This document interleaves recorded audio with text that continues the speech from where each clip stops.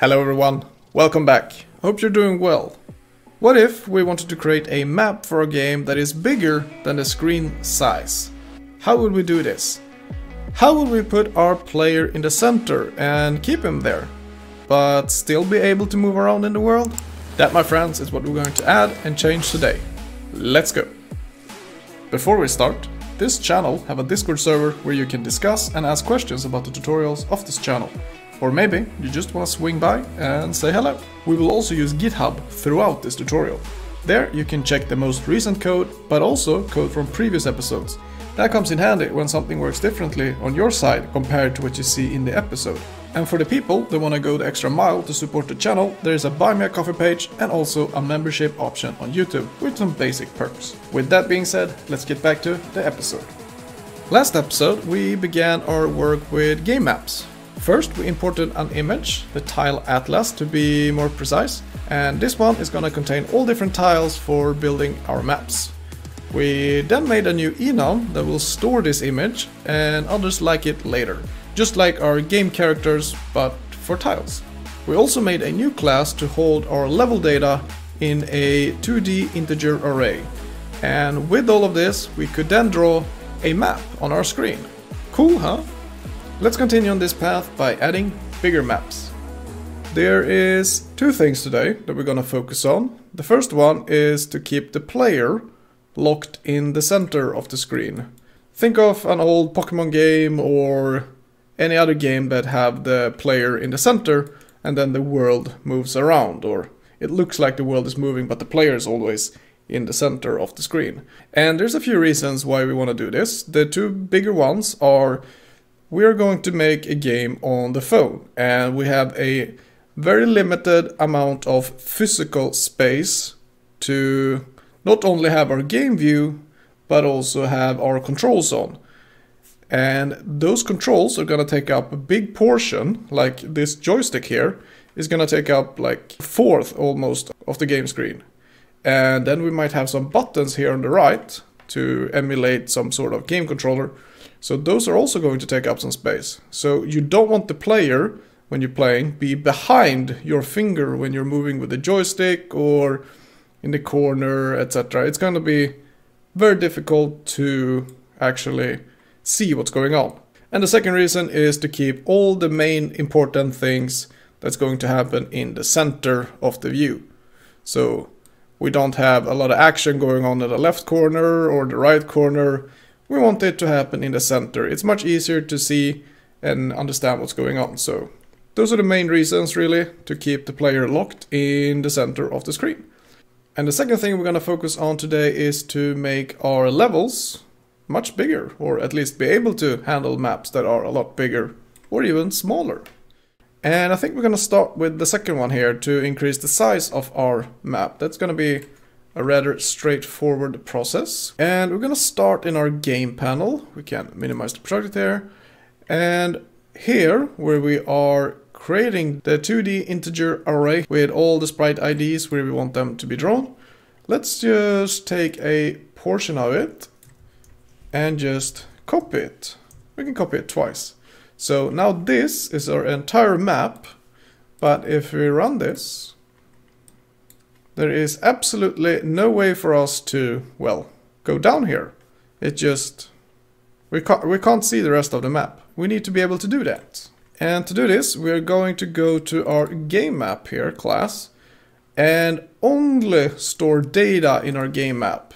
And then have some sort of manager that handles all different type of game maps that we have, or all the game maps we do have. So we're only storing the data for that map in the, well, game map class.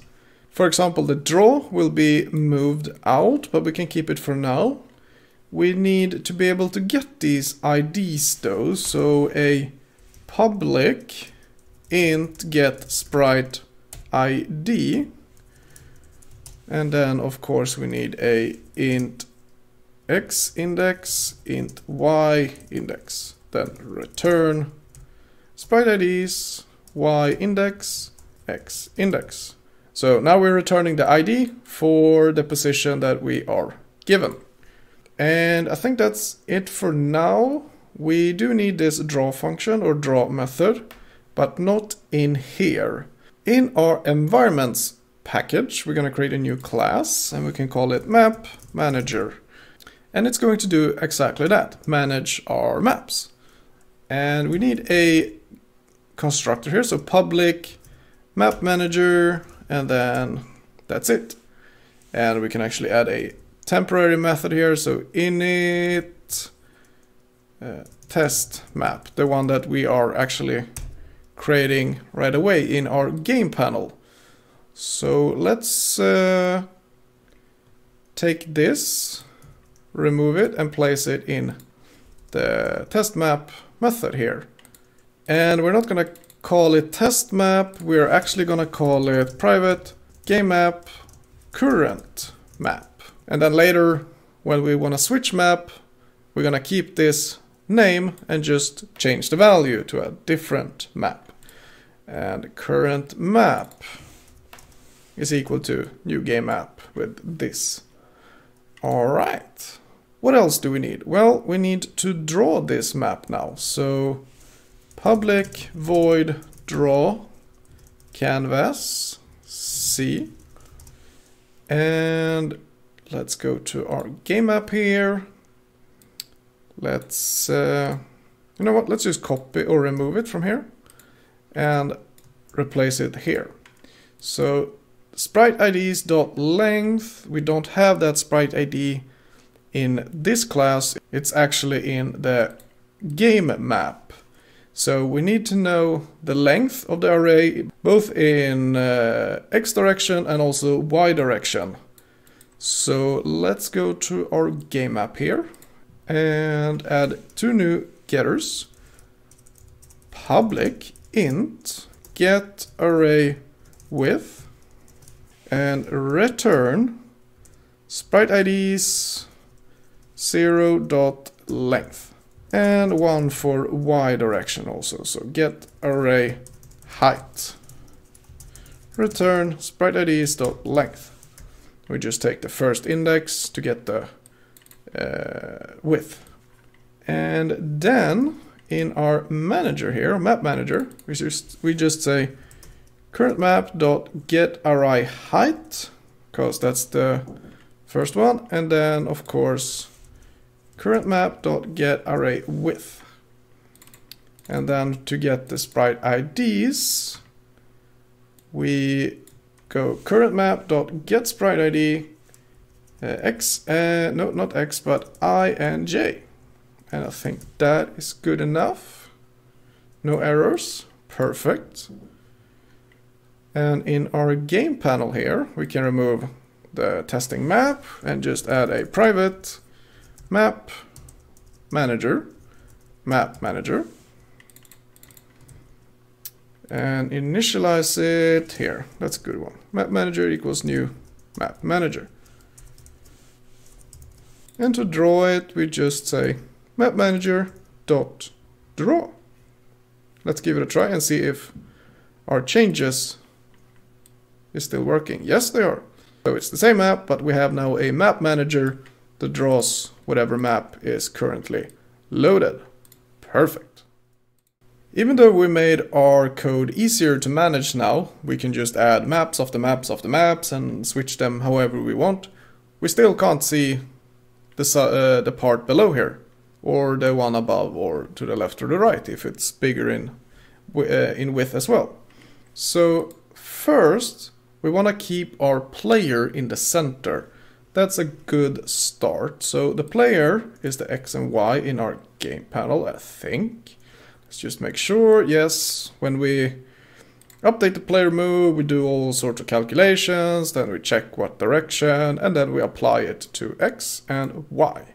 We're gonna need more floats and integers, but let's just keep them as the player X and Y. So X, or rather player X, and then player Y. Where do we draw the player? Here we do. Player X, and then player Y. So then we get that out of the way. And now we need to set the player X and player Y to the center, which is player X equals Main activity, I think we have it, right? We solved, yeah, we got it. Game width, game height, game width divided by 2. Player Y is equal to game height divided by 2. Because in our previous episode we stored game width and game height as 2 static integers here. So we can just call them whenever we want, which is what we're doing here. So if we run this, no, we can't run it because we got errors. And that's because X and Y doesn't exist. I'm just gonna comment that out and see how it looks. Alright, so our player is stuck in the middle. He can't move, or he's animating, but he can't move away from the spot. He's frozen in place, which is what we want. So now comes the question, how do we keep the player in the center but still move him? Like the map needs to move, but the player stays still.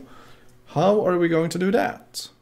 And we're going to do this with something called a camera, or, well, everyone knows what a camera is. But in this context, it's just a view of the world that's moving.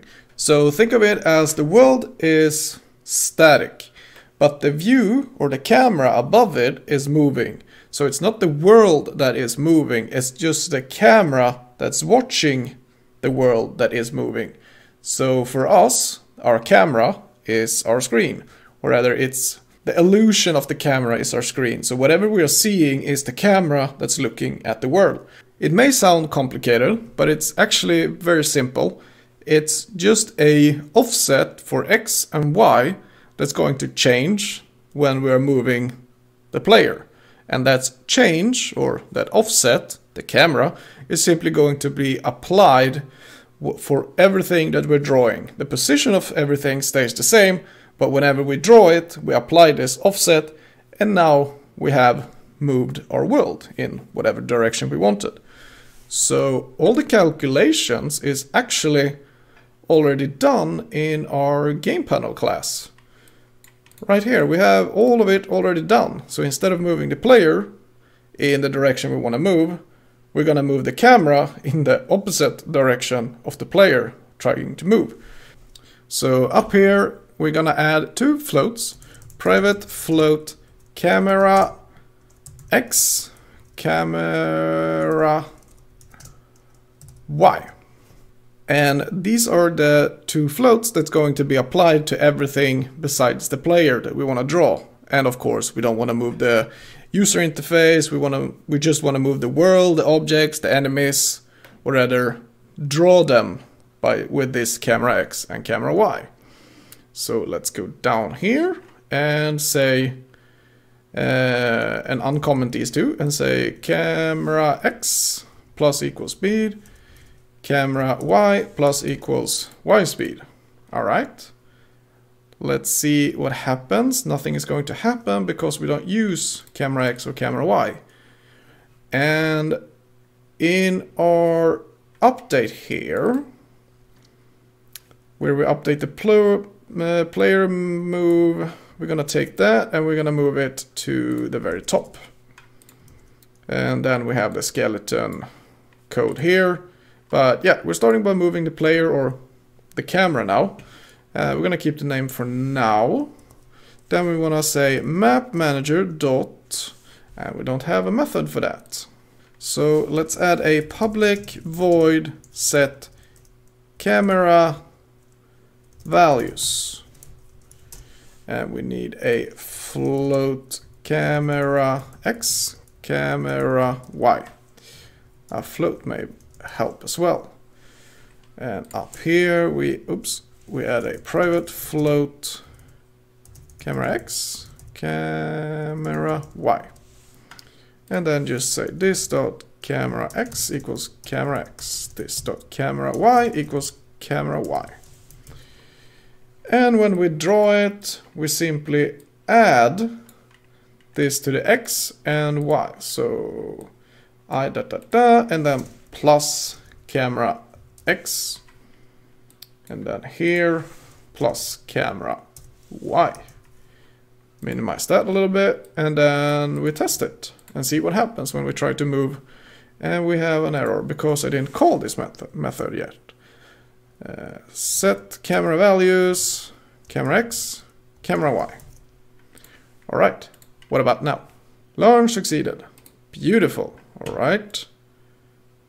Well, this isn't...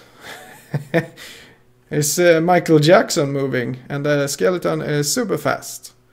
So the world is moving in the wrong direction, or rather, the world is staying the same place, but our camera is not moving in the direction opposite of the player.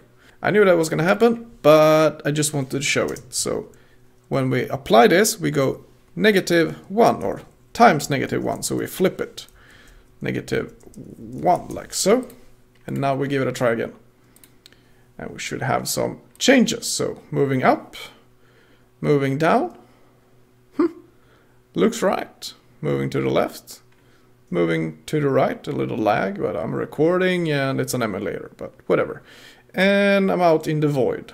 But as you can see, the skeleton is not having a great day. That's because we don't apply this camera X and Y to the skeleton. So let's do that.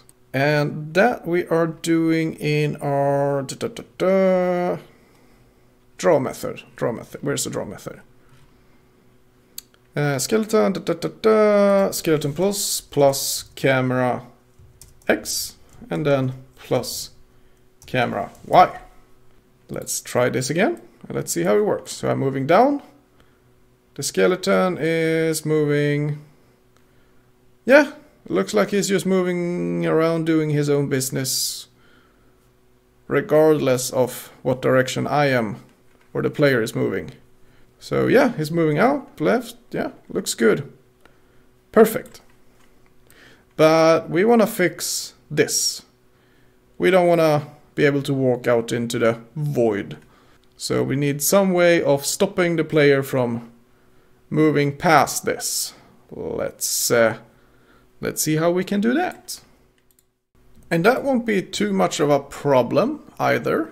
In our map manager, we're gonna add a method here. Public boolean. And it's gonna check whether or not we can move where we're trying to move.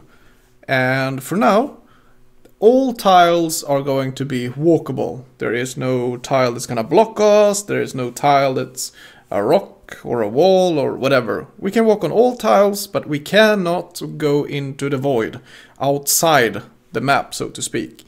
So public boolean can move here, and this one is gonna take in a float X and a float Y, and this X and Y is going to be the player, the camera, and also the change that we are trying to apply to, well, the world and everything. So before we move anywhere, we check if we can move there in the first place. So first we want to make sure that if, or we can keep it up here, if X is less than 0 or Y is less than 0, then return false, because we're trying to check in the sprite array, and anything less than 0 is outside the sprite array, meaning the map. So if you're trying to go to the very left or to the very top of the map and then into the void, that would be less than 0 in X and Y respectively. So right off the bat, if it's less than 0, nah, don't do it, we can't. Then we want to check if we are trying to step out of the opposite direction. So if we take X for now, the width, so less than 0, that's a no-go, we can't go there, return false. What if you're trying to move to the right of the map, just outside the maximum width? Well, that's also the void, so that's also a no-go, and the same for Y. And how do we calculate that? And we can do some calculation here, like divide it by the sprite size, etc, etc. But right now, all tiles are walkable, so we're going to make the most simplest way possible, and let's just check. Is X, if you're using X here, is it between 0 and the maximum width? And the maximum width, we can actually add a getter for, so public int get max width current map. very descriptive, and it's going to return current map dot get array width times game constants dot sprite dot size. Done. Now we have the current width or the maximum width for the map in pixels. And then we add another one. Public int get max height current map.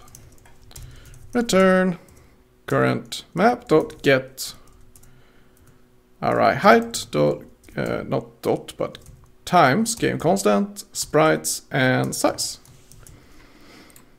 And then now in here we simply check if x is more than or equal to, so we can be 0 because we start drawing in the top left corner, which is 0 0. So yes, we can stand on 0 0, but we can't stand on let's say it goes to 100. We can't stand on 100 because that would be outside. So it would be, so the map would be 0 to 99 if it was 100 in width. So that's why we're checking if it's more than or equal to the maximum width. So get max width current map, or y is more than or equal to get max height current map. Return false. And if none of those are true, then we return true because we can move there. We are within the bounds, so to speak. And now let's go back to our game panel. And right here where we are applying the change, we want to hold off for a second before we do that change. And here we can add 2 new floats just to make it easier for us. So float delta x, which is going to be the change we are trying to apply to, well, the world. So we're gonna take this times -1, should we keep it? Yeah, let's keep it for now. And then say delta x. And the same goes for y. Delta y is equal to this. And then just delta y. But that didn't change anything. We just added 2 new floats and the same. So here we're gonna have the check. So if map manager dot can move here, so what do we need? We need a player x or player x plus the current camera x and then plus delta x, and then the same player y plus camera y plus delta y. If that is the case, we can move there. We then apply the change. If we can't move there, the player is just going to animate, but the camera x and y does not change. It stays the same. Now there's a problem here. We can try and see if we get some bugs that we didn't really know could happen. So I'm just moving here and just running. Okay, that looks good. I can't move past that. That didn't seem to stop me. Okay, that's weird. Let's move down here a little bit and see what happens. And all of a sudden I stopped. Okay, that's weird. And let's go to the right here and see what happens. Okay, that's weird. And that has to do with that we are switching or setting the camera to the negative, or we're moving the camera opposite of what the player is trying to move, so that the illusion of the player is moving is happening. And the values here is going to be opposite of what we are trying to actually change. So if I am moving to the left, player X stays the same, the camera X is going to increase because I need to move everything to the right. So that goes up. So player X is 960 plus whatever this is, let's say 500. And then the new change that we're trying to apply, which is also going to be, you know, positive, because we're trying to move everything even further to the right. But we're trying to actually check the tile that is to the left. So all of these values need to go times -1. again, or not again, but we need to flip them back to opposite of the camera, which is the actual player. So now they are default, so to speak. Just the camera and also the change we're trying to apply. So we take a look at that. Camera times -1, delta times -1, camera times -1, delta times -1. All right, let's see if that did it. Start it up. The width is going to be the same because we never changed the size of the or in the width. Yeah. Let's see if I move up here. Boink. Couldn't move past that. All right. Let's see if we are... Well, I moved further down now, but we moved into the void. But technically the player is still on, or position-wise the player is still in the map because we're drawing from the top left. But we need to fix that in the next step. But otherwise we can now move everywhere on our map. All right, so let's take a look at how we can solve the width and height issue here.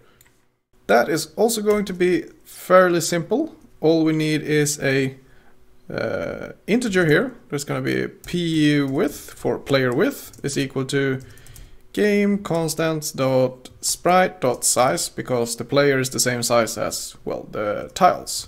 And then p height is equal to game constants dot not class, but sprite dot size. And if we are moving to the left, then we don't need to check for width. So if the x speed, and the x speed is where we're checking if we're moving to the left or whatever.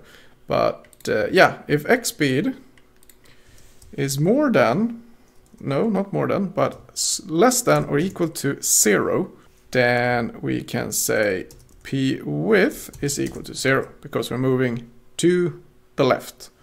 So x speed is negative. And then y speed less than or equal to 0, p height equals 0. So if we're moving to the left, we don't need to check for width, only if we're moving to the right. And the same goes for y. So for x here, we just add p width at the end, and the same here, plus p height at the end. And we try this one more time. Run to the right, because that is where the issue were, and we can't move through it. Beautiful. And up, no changes. What about left? Should be no changes here as well. Nope. And just the last one to check is going down. And we're stopped. Beautiful.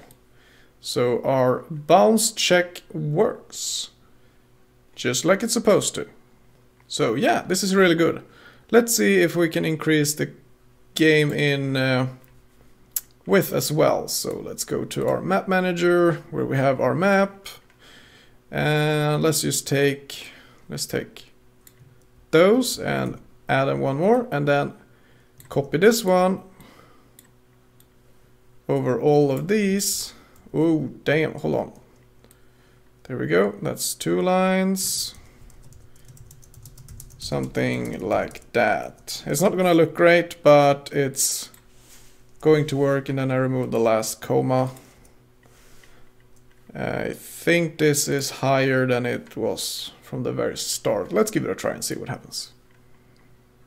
So yeah, I can move the map down, and I can move the map right, and it continues to just go, go, go.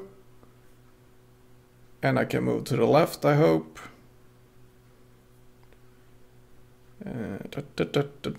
Yeah, and the last check is of course. And that stops too. Alright, beautiful. But what if we have a map that's smaller than the one we had at the very start? Let's see here. I need to add one of those. That one. And I'm just gonna add 5, 6 maybe. Give that a try. Alright, so now the map is so small that the player doesn't even start inside the map, or the map doesn't start underneath the player. And that is something that we can change later. we're not gonna go into like spawning the level in the center of the world or the player in the center of the world, because maybe the player gotta spawn in a corner and so on. But yeah, if you want to play around with this, there's some like default size that you need to start with, and I think one more line at least, and then maybe 2 more in width, so something like this. I think is gonna be just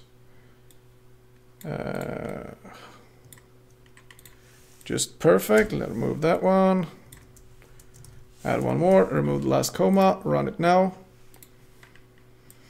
So yeah, that's pretty much the bare minimum we can start with. So it's 1 2 3 4 5 6 7 8 9 10 11 in width and 3 7 in height. That's the minimum or the smallest we can start with, but the collision detection or bounce check works just as well on a smaller map as it did on a bigger map, which is perfect. Alright, it's looking better and better. Right now we got no special tiles or anything. They are all walkable, but later on there will be a few different types, such as solid ones and non-walkable ones, like rocks or walls for example. But for now, this is some good progress for today. If you enjoyed it or learned something new today, hit that subscribe button and like the video. There are a lot more episodes to come in this tutorial. Until the next video comes, take care now and have a wonderful day. Bye.